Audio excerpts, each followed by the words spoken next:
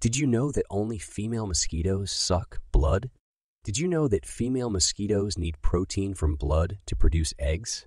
So, when you feel itchy after being bitten by a mosquito, it's actually a female mosquito feeding.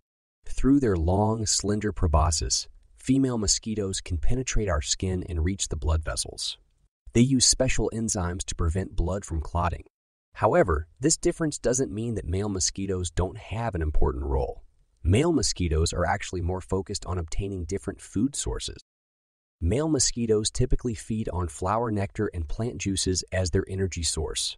They also play a role in pollinating plants, helping maintain the ecosystem balance.